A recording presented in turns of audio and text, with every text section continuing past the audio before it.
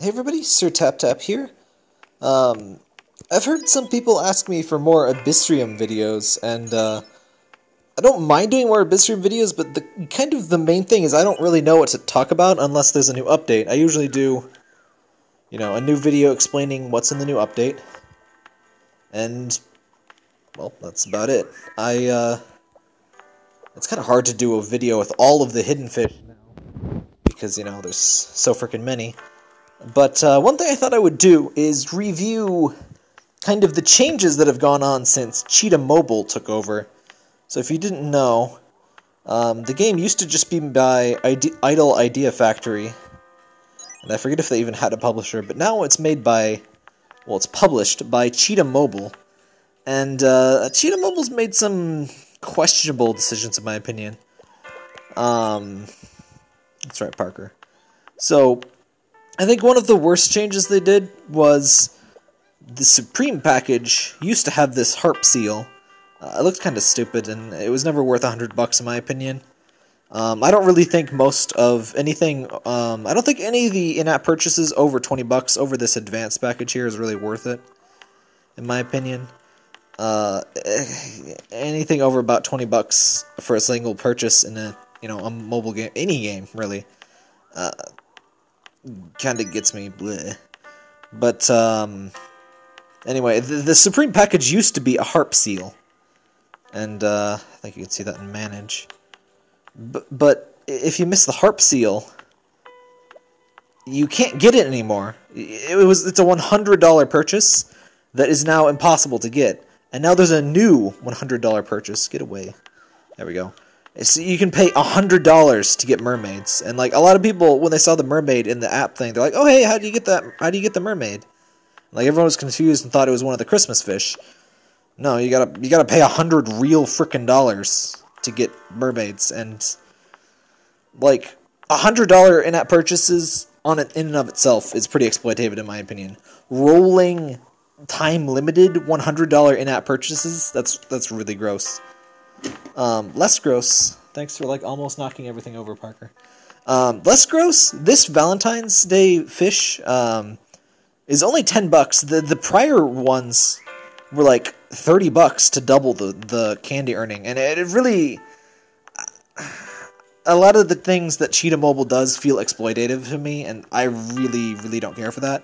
So like in the old things, like if you really wanted to get enough candy to get everything, you would see this $30 in-app purchase. It's like, hey, we're going to double. And another thing is that it says 200% increase. It actually means 100% increase. Idle Idea Factory is not an English-speaking company, and they've never improved the localization. It's garbage. It consistently uses increase incorrectly. Like when you see Supreme package there, it says 110% increase. That sounds like you get double and then 10% more, right? Well, no, it means a 10% increase. Like, you basically subtract 100% from most of the things in here. It sounds like it's additive, but it means multiplicative.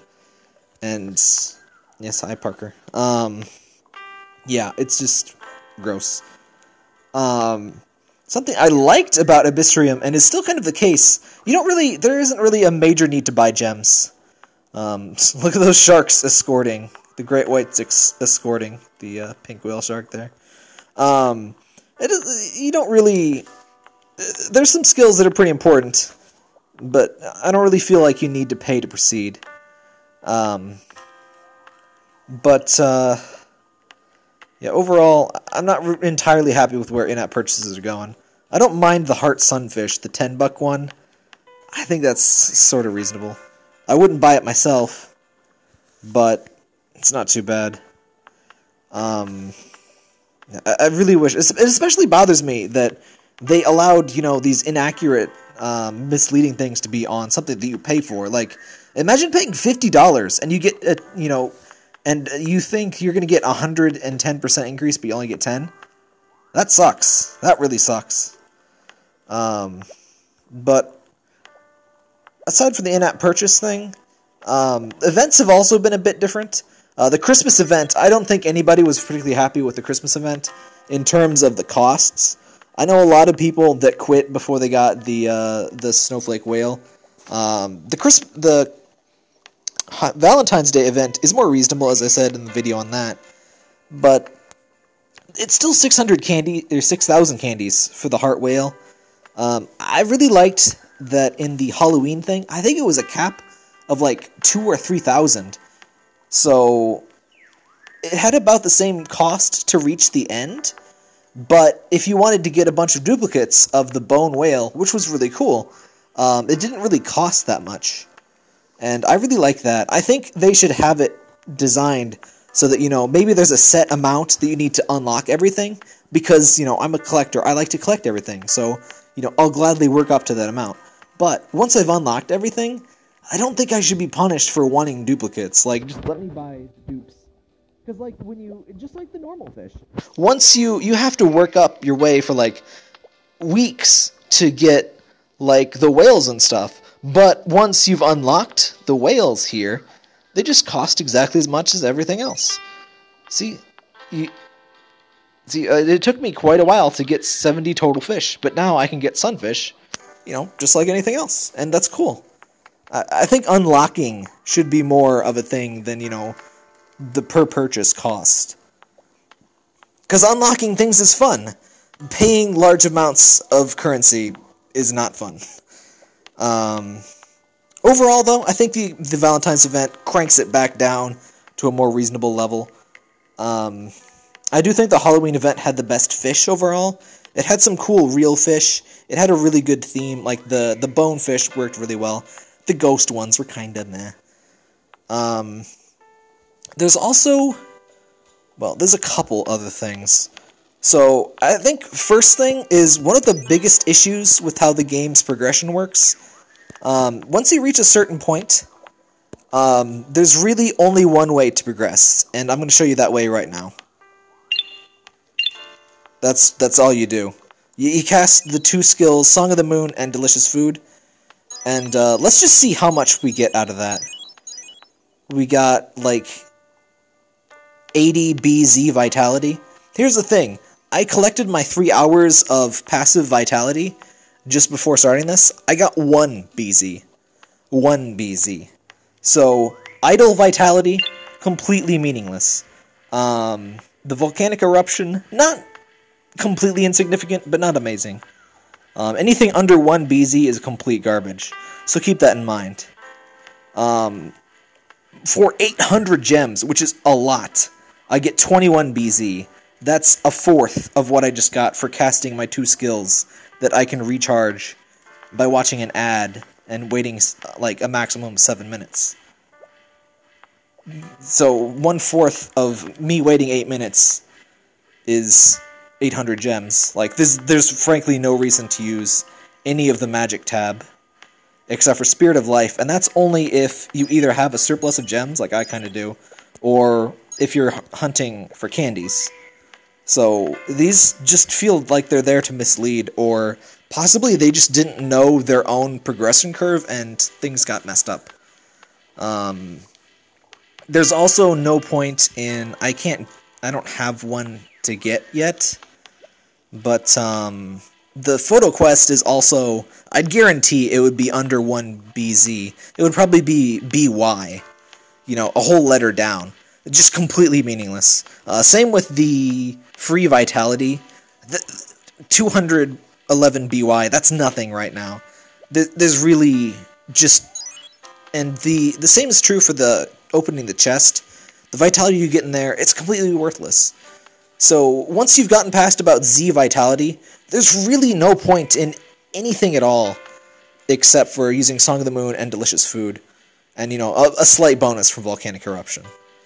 It's pretty boring, and there's just not much to do, and also, after a while, so, like, once you hit Z Vitality, you get a fish pretty much every cast of Delicious Food, and that feels pretty good. That feels like, okay, I finished the game, and I'm just gonna buy a bunch of fish. As an endgame, I don't mind that. I think that is a perfect endgame for a game like this. Because you just fill your aquarium, and you're done, and that's enjoyable, and I thought that was fine. But once you get to about BA, things start slowing down again. And they never pick back up. And so it just gets slow, and adding new fish becomes an extreme grind, so every time there's a new update, I'm like, oh dang, I'm going to have to get new fish, and that's going to cost a lot of time. And there's nothing I can actually really do to speed this up either. I can double it with 100 gems for 15 minutes. This 10% increase, if I bought everything in here, let's look here. 1, 2, 3, 4, 5, 6. So I could get 60% more vitality, less than double. And I would have to spend $200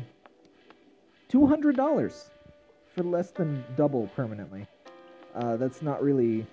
Like, you can't even buy your way through it. Not that you should be able to. Oh, they fixed the Oarfish's animation! I'm sorry, I did not know that. The Oarfish used to have the worst animation in the game. But it moves like a freaking sea snake now, finally.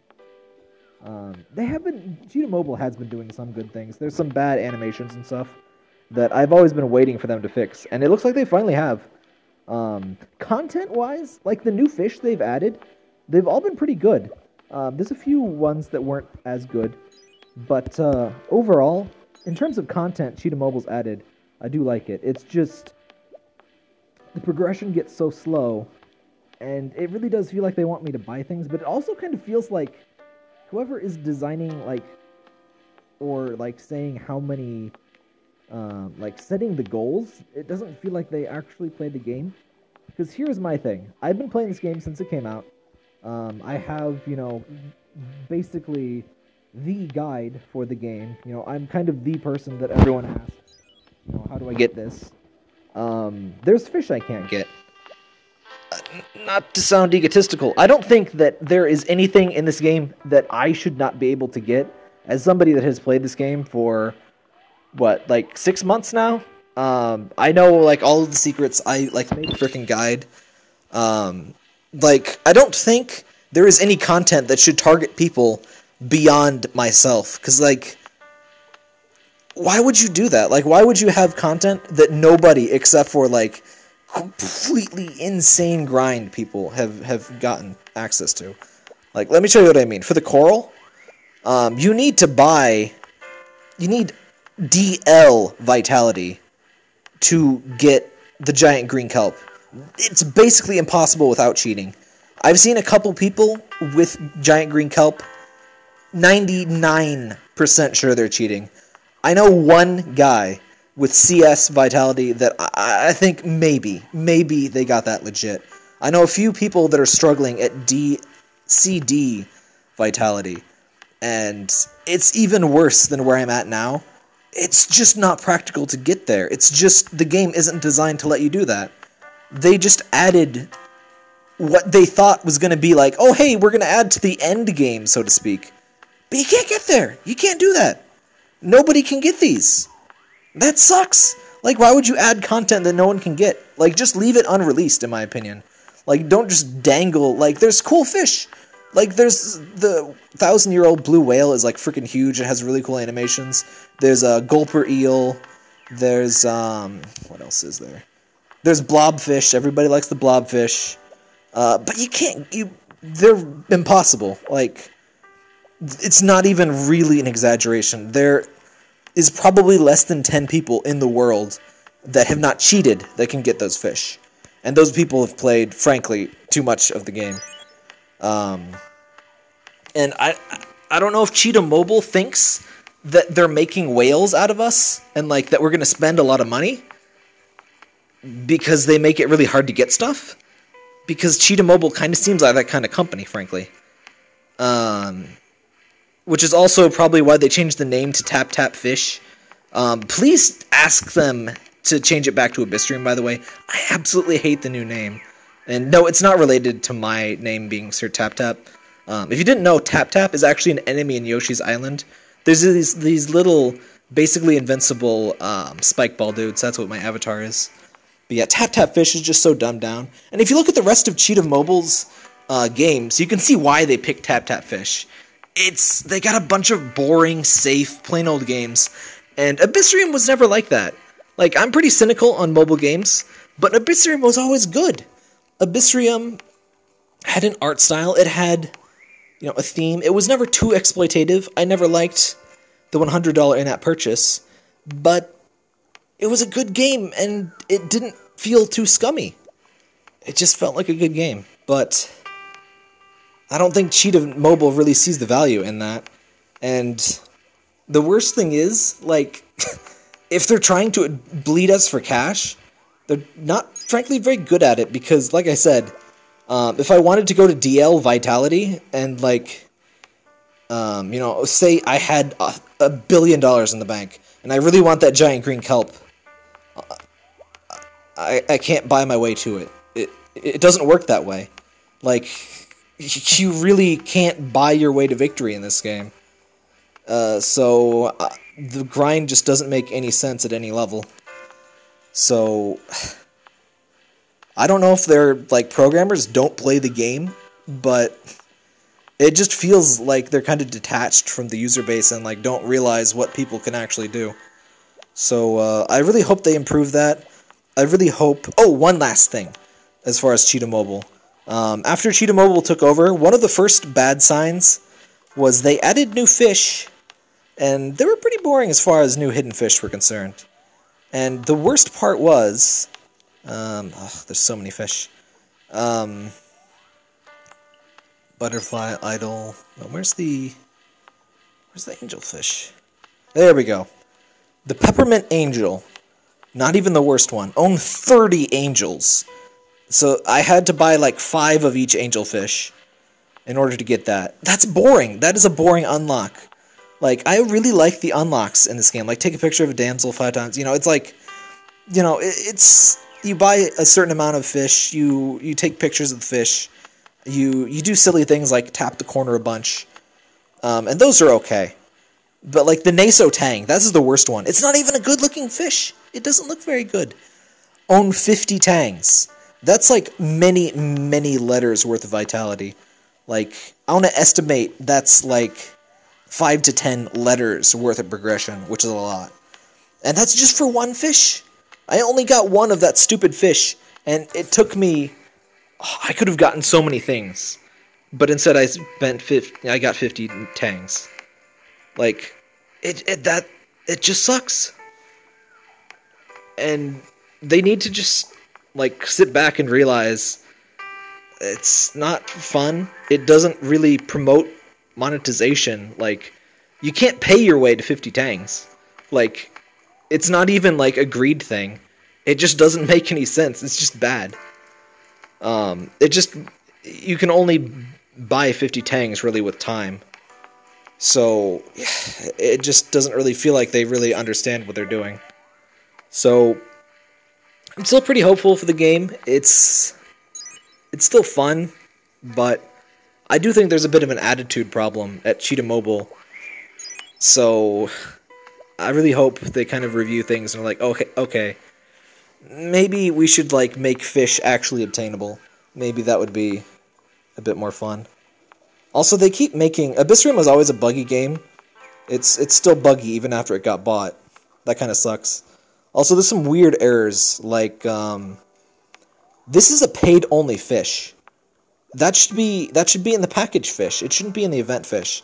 It also miscounts how many event fish I have. This is another paid fish. Paid fish should not be in the event fish category. But it also has me... I'm only missing 2. 2 fish. But look at the top there. There's a phantom fish. And it's just miscounting. I actually counted the number here. I have 36 fish. It just doesn't... Or I have 37 fish, rather. It just doesn't... It's just bugged. And the game is still pretty buggy. But yeah, as you can see, that triple... Like, the Casino skills used to get me, like, a free upgrade. Now it gets me, like, 2 or 3 correlate levels. And it only gets worse from here, from what I've heard. So, yeah. I really hope they kind of revamp their strategy. They kind of realize, okay, normal people that play less than Sir Tap Tap need to be able to, like, actually get something. So maybe we should, like, make these fish actually obtainable. That would be preferable. If you could just make this game actually possible, that'd be great.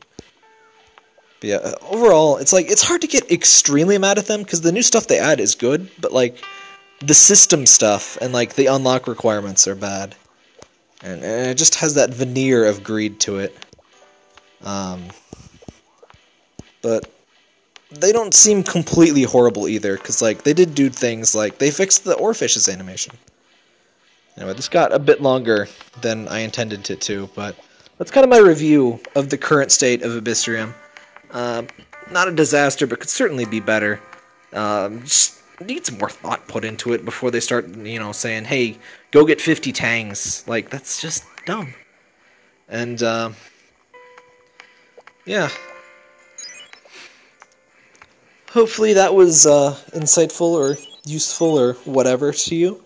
If you have requests for like a specific video, let me know in the comments, I guess. And hate to keep plugging, but my site does cost money, so if you want to contribute to my Patreon, you can do that at patreon.com/SirTapTap, or there's a little link in the description. And you can get pictures of Parker. Yes, you can. Yes, you can. Yes. You can also do things like you can view some of my videos early if you pay in $5, stuff like that, and be in my little credits thing. But yeah, that helps pay for the server for the site. The server got pretty expensive, but the site's doing pretty well now. But yeah, if you have requests, let me know. Everyone asks about the Marlin. I have to tell you, there's really not a secret to the Marlin. It's just a poorly designed unlock that is extremely rare. But yeah, that's my review of the current state of AbyssRium, and hopefully things get a little less rocky, and the game keeps being great. That's right, Parker.